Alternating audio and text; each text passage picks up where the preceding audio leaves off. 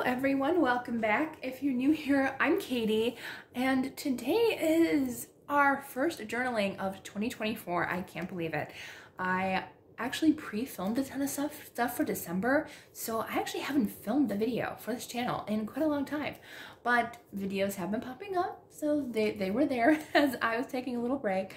But we are back, and I'm so excited because today we are journaling my word of the year. So you can do this for any word of the year.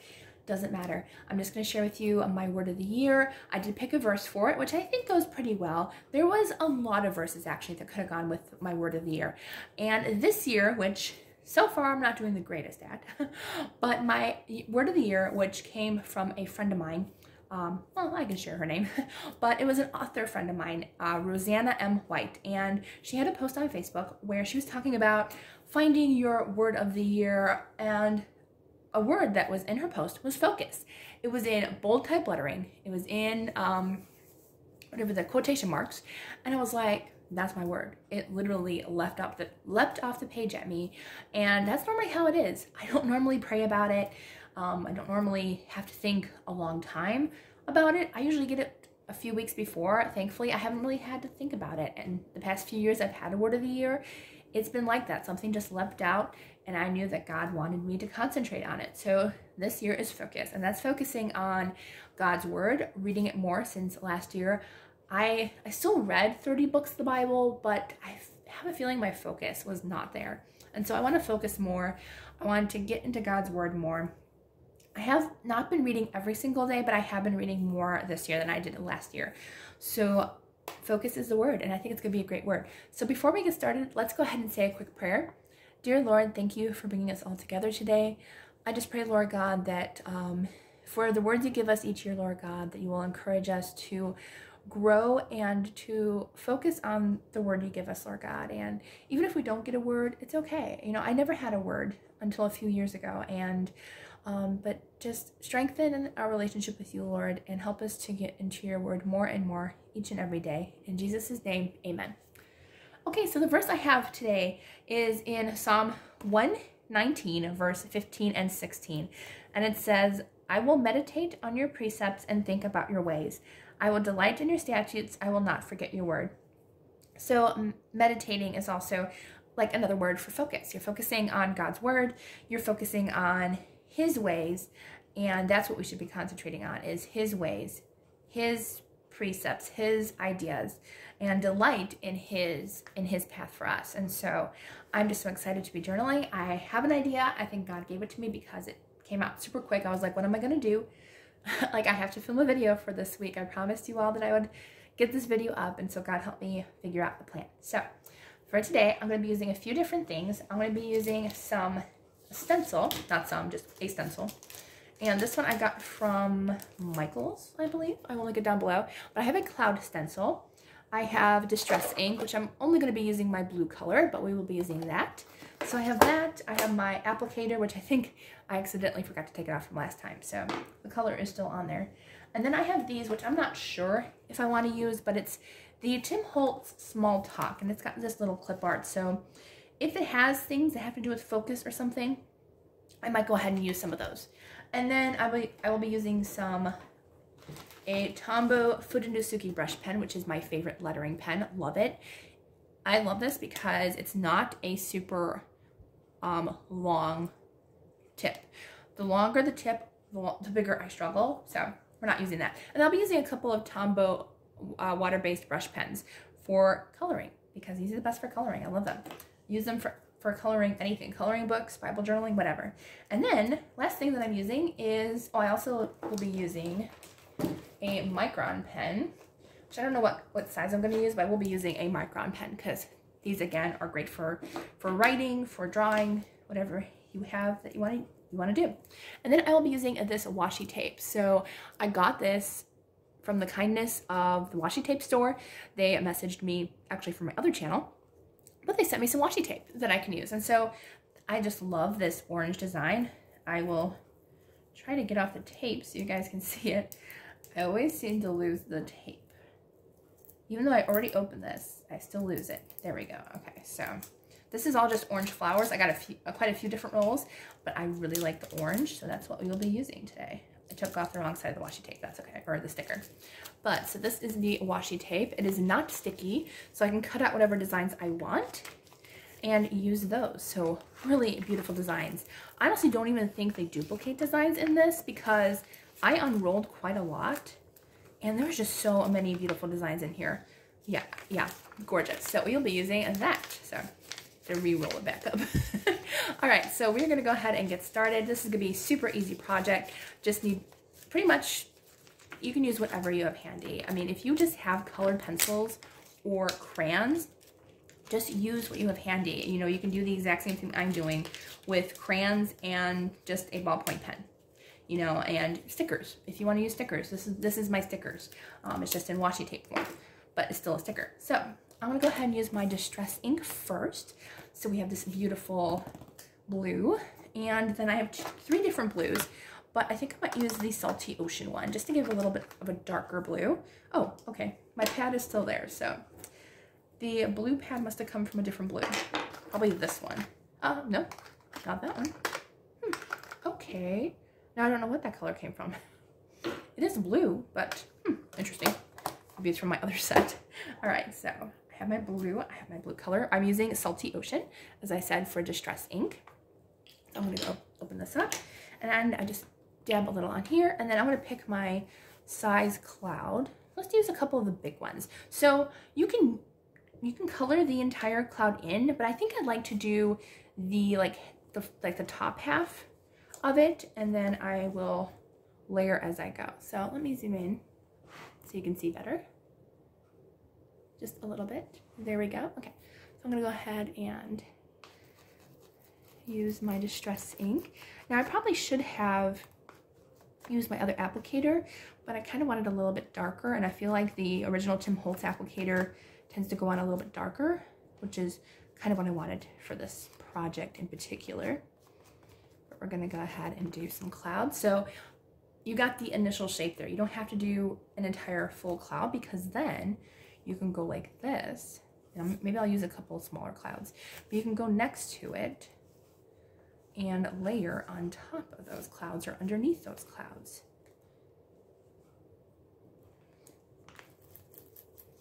So I'm basically just doing the top half of the cloud shape. You can do a little bit more, you can do a little bit less, you can do the entire cloud shape. I love these cloud stencils. I use these quite often for coloring books. They're great for backgrounds, like really great for backgrounds. I love them.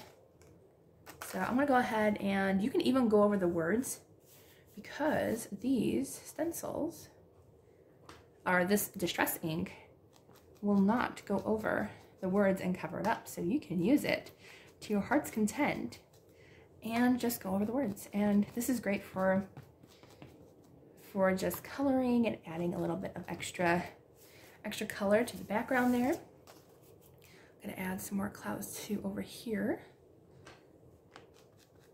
So I'm gonna fast forward through this because it's the exact same thing.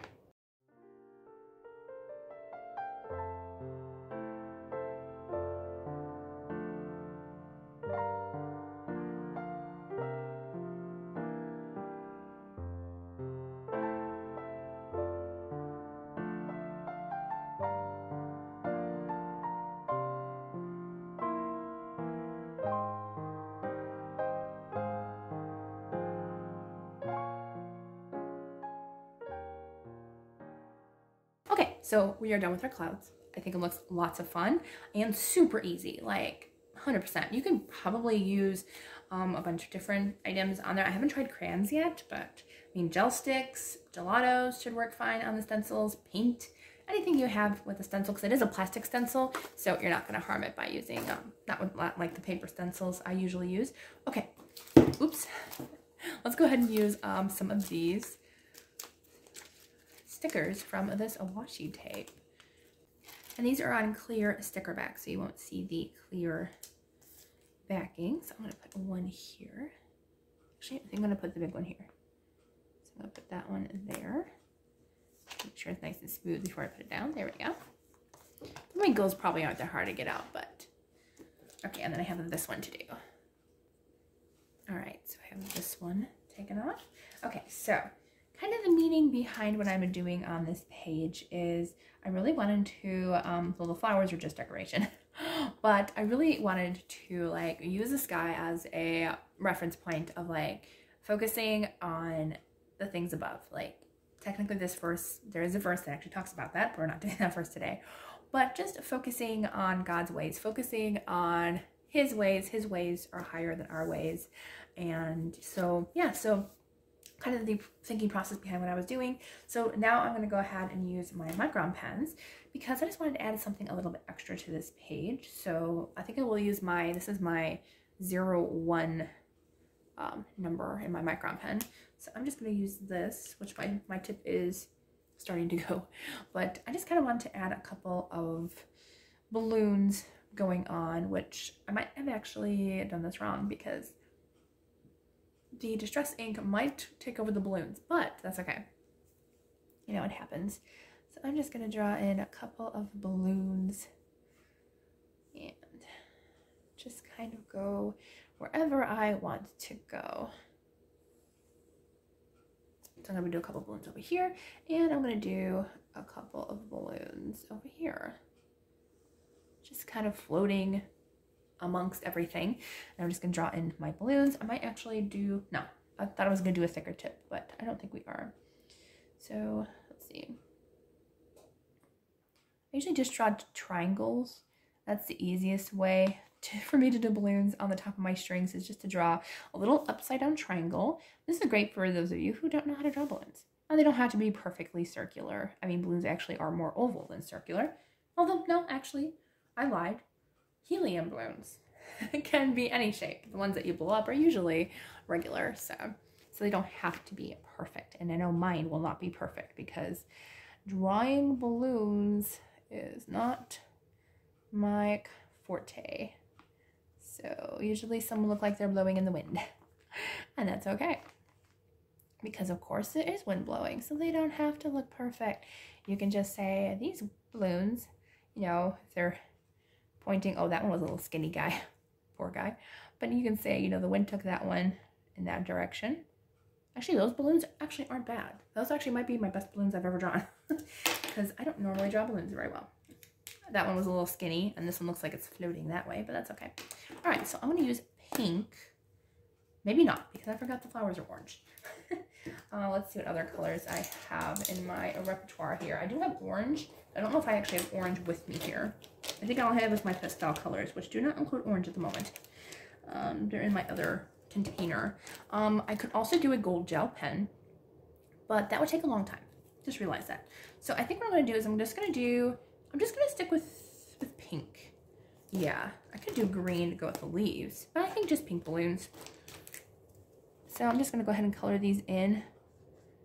And as I said before, the distress ink might show through these, but that's okay because, you know, clouds can show through the balloons because balloons are kind of see-through. So it actually makes it look kind of cool when you do the clouds first because you can see the clouds behind the balloon, and that makes more sense, especially with the ones that aren't made of like aluminum or whatever they're called. But yeah, so these are definitely ones that you blow up by air and not by helium. All right, so yes, so these are Tombow brush pens. If you didn't know, these do not bleed through pages. These are thicker pages, but I have used these, just the lighter shades though, not the darker ones. Those ones will bleed a little bit, but these lighter shades, like the pastels, will not bleed through. So you can use these for coloring or whatever. I have used these in my thinner Bible pages. Just do not use the darker shades. And don't go over it like a bunch of times either. Just do like one thin layer and they won't bleed through. So I will show you. Hopefully it won't make me out to be a liar. Okay, just has a little bit of shadowing, but no bleed through. So yay for balloons. Okay, so we have our cute little balloons here. I think they look absolutely adorable. It's just kind of a cute page to kind of get me excited for our word of the year. All right, so what am I doing now? Oh yes, I did want to put part of the verse down. Let me first cap my scissors because uncapped scissors are not safe, especially those ones. Okay, so let's see. I think I'm going to put my verse down first. So I think I'll just put it up here in this section. So I did highlight it already. I think I'm just going to put, let's see. I think I'm going to put I will meditate on your precepts and think about your ways, if I could fit all that. Maybe I'll just put, let's see, I will not forget your word. I actually like that one. So let's just put, I will not forget your word. I like that.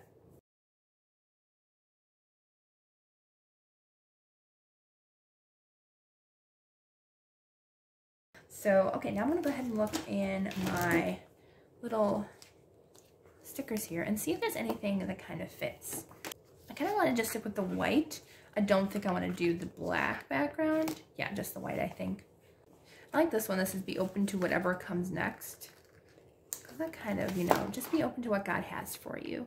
So I definitely like that one. So I'm going to use that one. So we'll use that one. We'll use, let's see. I like this one, not all who wander are lost. That's one of my absolute favorite quotes. And I just feel like when you're with the Lord, you're never lost, you know. He has us, you know. It might seem like we're lost sometimes, but he has us. And I just really like that. I like this one. Always be on the lookout for the presence of wonder. Or the presence of the Lord. Okay. Oh, this might be too big to fit somewhere. It's like a ginormous quote there. Didn't realize how long that was. Well, we could cut it in half, but that's okay. Oh, sorry. You guys can't see what I'm putting up there. That is always good. I'm going to put this one in. So the adventure begins. I really like that one. So just focusing on God's journey and God's path for you. So I'll put that one there. Let's see what else. I like to stay strong too. Stay strong, and I also like to be brave too. You know, always got to have a little bit more bravery, and God will help us with that when we ask him for it. It's always a good thing to ask for, right? Just a little bit more bravery. I'm also going to put everything has beauty, because whatever God created, that's all beauty. Whatever he created. So definitely I want to put that one down. And I think I am pretty much done. Oh, adventure waits for you, or awaits you. And let's see. Oh, folks. Oh, perfect. This one says focus on what's important. Huh, that is perfect. Okay, so I really do like that one. So I'm going to put this one actually closer to the verse. So focus on what's important. That's actually perfect. And then I'm going to put adventure awaits you right here. So we got kind of a whole bunch of little sayings around. I think this is cute. Okay, so we did our page today, which concentrates on the word focus. So I really like that. And you know what I'm going to do actually with that word focus? I am going to take this micron pen and I am going to, hopefully without smudging anything, I am going to box it in, because that way we can kind of remember that a little bit better, that our word is focus. I like that. I like that a lot, to mark that down. Oh, and also, we're going to put the date down. So the date is, I think let's see. Well, I'm filming this a day ahead. So January, I think it's the 16th still. And you'll see this on the 17th. So, yay. So this is actually my first, I think my first Bible page of the year. I have not done one a week. So, like I said I was going to in the beginning of this year, but that's okay. We'll get back on track. All right, so this is our page. I think it looks super cute. I think it was lots of fun. A very simple page to just work on and have fun with. So yeah, so let's just open this baby up, because we can see it straight on, because the thing was kind of in the way. All right, so that is our page for today. I think it really turned out just a lot of fun and really cute. So I hope you all have a wonderful day. Let me know if you did something similar for your word of the year, what you journaled. Let me know your word of the year if you don't mind sharing. If it's personal, that's okay. You don't have to share. Okay, but I hope you all have a wonderful, blessed day, and I will see you all in the next video.